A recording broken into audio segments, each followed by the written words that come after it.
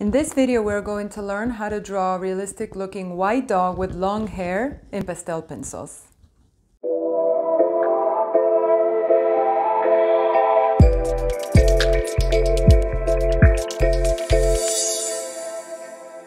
Hello everyone, welcome back to my channel. For those of you that are here for the first time, my name is Julieta and I'm a portrait artist. And those of you that are back, welcome back.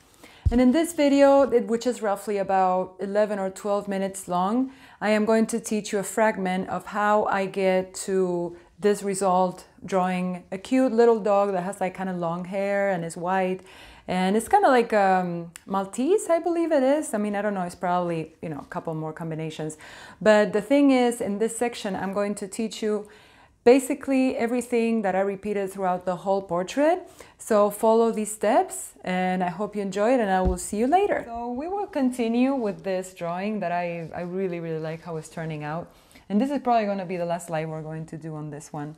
And today we're just going to continue doing what we've been doing so far. I might touch a little bit of the eye, but I kind of did already most of what I had to do to make it look realistic and lifelike.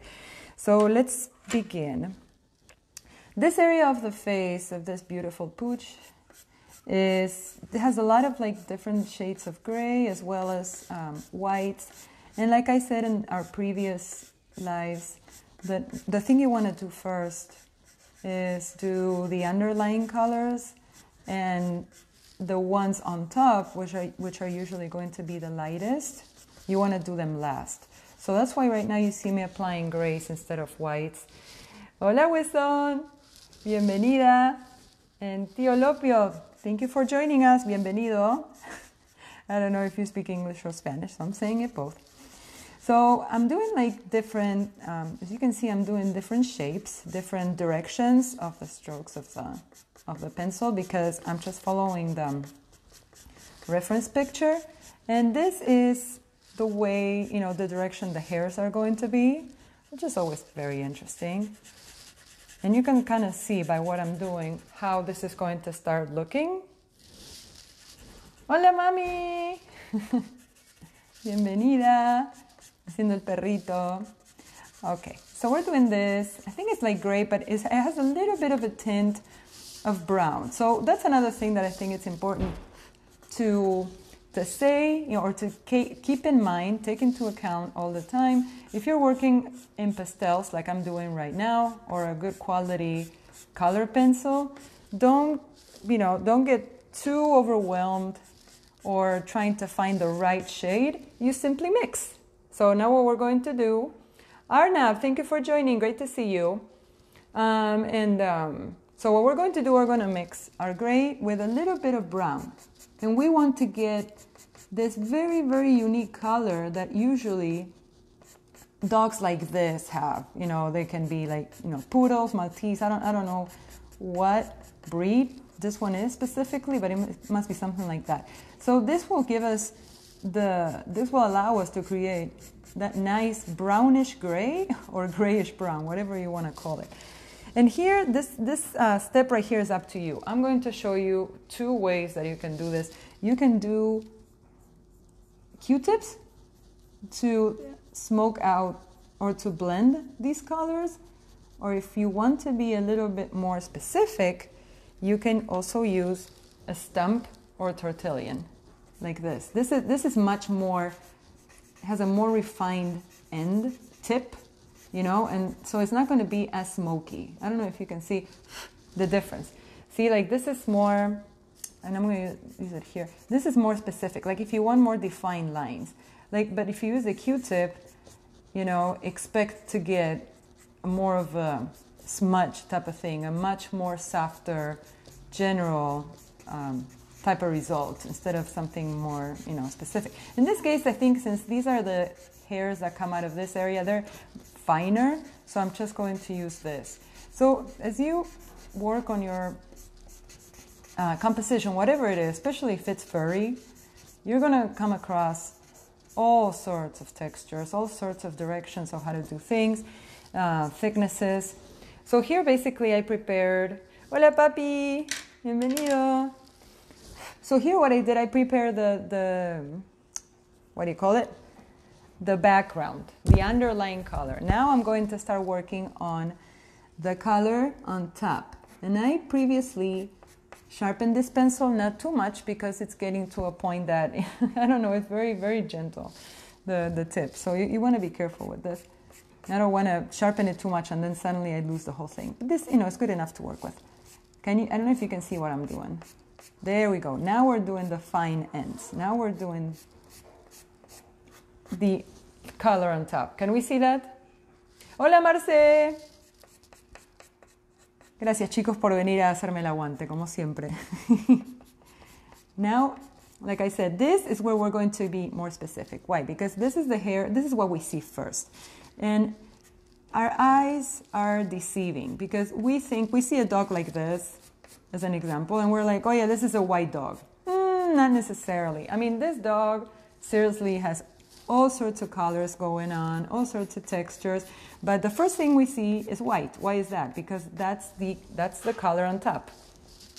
But if we are willing to, if what we want to do is to do a composition like this, we need to look with wider eyes, if you will, and realize, okay, so this is just what we see, but it's not necessarily, because underneath, if you look in detail, you're going to get to see all these different colors happening.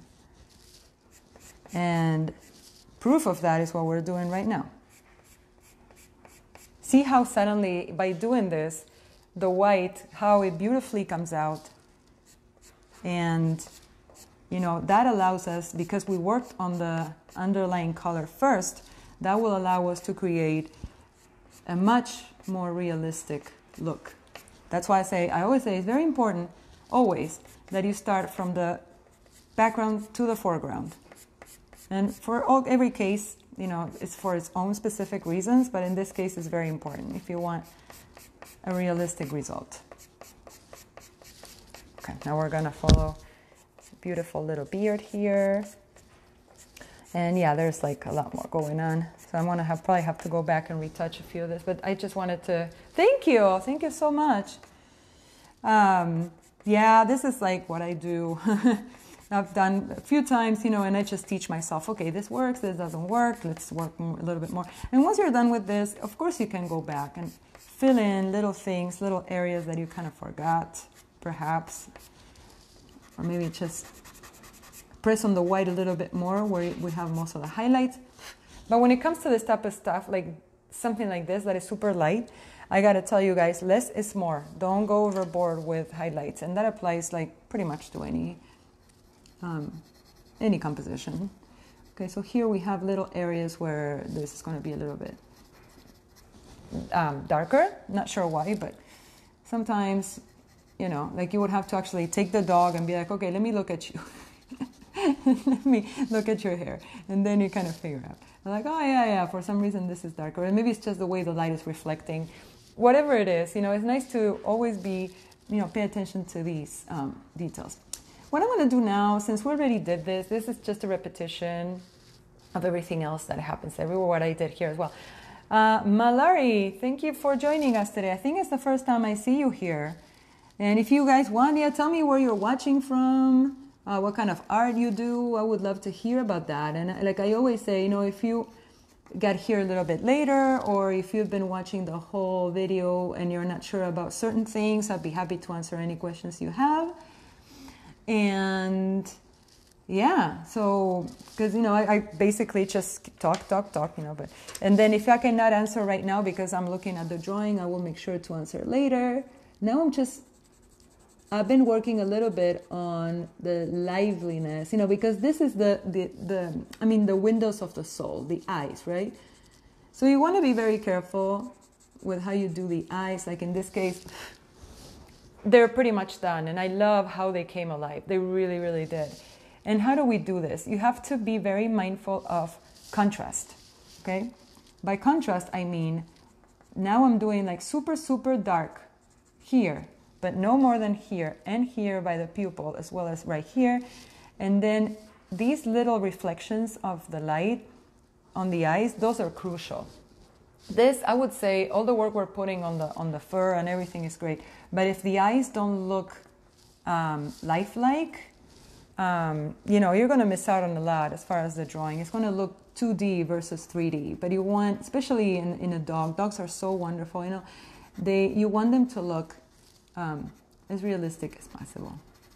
So I'm just applying the last few touches to the eyes, and I'm being very precise here because I don't want to, you know, get it wrong. It's just, they're very teeny areas, but they're very important. So make sure you kind of follow that. And to end today's live or lesson, I'm just going to fill in over here the hairs that come out of the eye. As you see, I never put my finger on the drawing because you don't want to smudge, you know, the work you've done with your own, you know, oils from your hands and all of that. I want to do a little bit more over here. This part is pretty dark, so we will. Okay. And then we might add a little bit more gray. These are longer strokes of the pencil over here. Very good. All right, everyone. I think that's all for today. And I'm very glad that you joined me. And you know, we're going to have this video recorded for you to watch later if you want to. And also, if you are a portrait artist or you're interested in learning more about portraits, I have a free tutorial from beginning to end that you can download. If you go to my bio, you're going to have a link from my website and how you can download your free copy of the tutorial. And I also have a page on Facebook. There's all the information there as well that you can join. I'm slowly but surely building my artistic community so we can talk about things and discuss different art, and you can share your artwork. And as well as my YouTube page where I post all of these as well with descriptions. So thank you very much again for joining me today, and I hope you all have. My friends, thank you so much for watching this video. I hope you found it useful, and I hope you were able to learn something. And if you have any comments, any requests, or any questions, please leave them down below, and consider subscribing to this channel if you like this video. And any tips that you may have are going to help me improve as an artist, as well as sharing with you whatever it is that you find useful in order for you to become an amazing artist.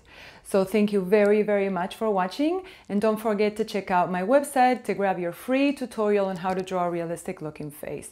So thank you very much for being here, and I look forward to seeing you in my next video. Bye bye now.